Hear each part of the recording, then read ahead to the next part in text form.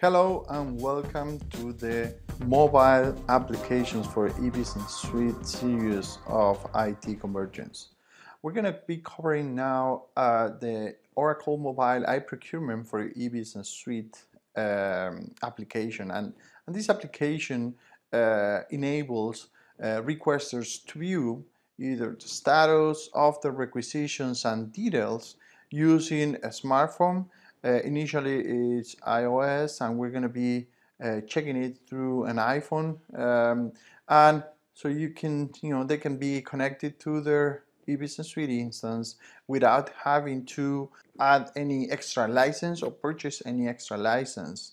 So they can see requisitions that are either waiting for approval. Requesters can contact approvers, so it is a good application that will increase productivity. So I'm going to log into the application. I'm going to start with my user. So what you're going to see here, it's there's a first screen is my requisition, which shows all the requisitions that are belonging to any of the statuses, and we're going to check some of the status here so you can see, for example, delay. Okay, and that means that at least one shipment on that requisition has a promise date that is later than the need by date on the purchase order. Okay, we also see that it's pending approval, which is when one or more approvers are pending. We also have we're going to see that some of them are not received, partially received when one or more receipts have been entered, but quantity exists on at least, fully received, delay, rejected. So we're going to see all the different statuses, of the requisitions. Okay, and we're going to see that on the first screen.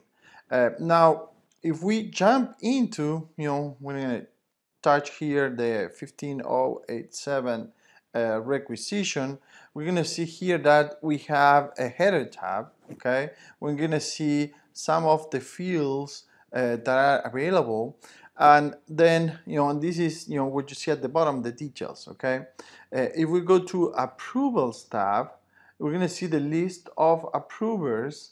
In the descending order of the approval sequence, we don't have here approvers. And then if we go to the lines tab, okay, we're going to see the lines, and we're going to see the status of the lines. We can drill down, so I'm going to click on the first line, and we can check the details of that, if there's a shipment created, and we could also get more details on this. I just click on more details, so we can ask more details, and we're going to see the category, if there's agreement, when is the needed by, destination, and the distribution for that account. So a full information of your iProcurement. It's very important that you have the full list on your hand in your iPhone device.